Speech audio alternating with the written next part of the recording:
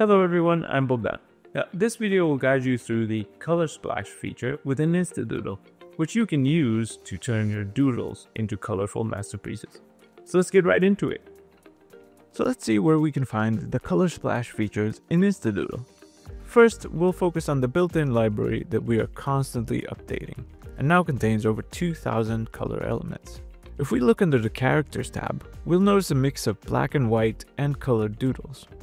We also have a new small switch next to the filter button. Enabling this will show only the colored elements. We can use this filter to browse through the available characters in the library, such as David or professions. Similarly, in the Props tab, we're greeted with our classic black and white doodles, along with the new colored ones. We can also enable the color switch here and use the filter to browse by category, for example, food. But what if I need a very specific character for my project? So what can I do if I cannot find one that suits my needs in the library? Well, we can generate any colored doodle, character, element, background using our updated Doodle AI engine. You can access this by clicking the Generate with AI button. You will notice two new options after selecting the drop-down menu. Besides the black and white styles, we can now select color styles, specifically color caricature and color cartoon, with more to come in the future. These styles also work with generating colored backgrounds. You'll see colored doodle and color cartoon as an option ready to use. Now let's see how we can use the ColorSplash in a real case scenario. We are currently working on a project that you may be familiar with. Now I've already generated the background for slide 8 and it definitely needs a character, Joey, to be the main focus. So let's use the Generate with AI button to create one. First, I want to make sure that we are generating the element using the color caricature style.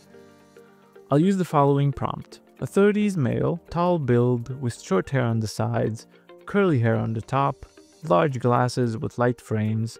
He has a short, patchy beard with a mustache, resembling a light stubble. He looks happy and smiles.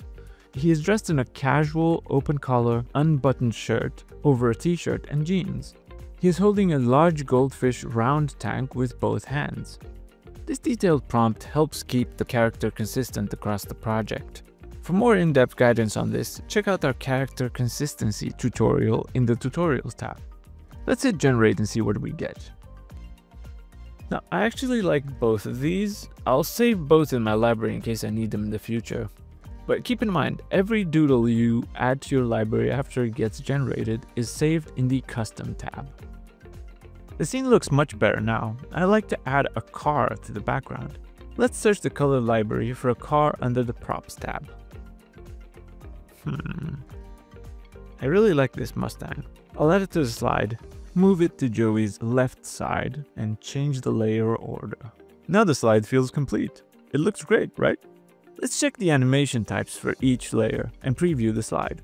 I will set the background on fade and reduce the animation time to 0.5. We'll set the Mustang on slide.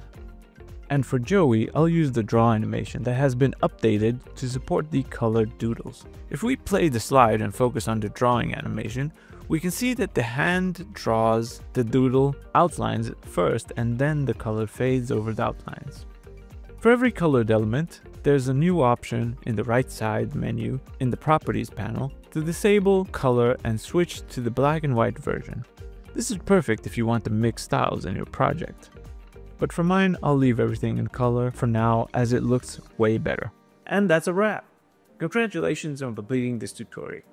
Now remember, if you experience any difficulties, me as well as my colleagues from the support team are always there, one ticket away. So make sure that you reach out to us with any kind of issues. Thank you very much for listening.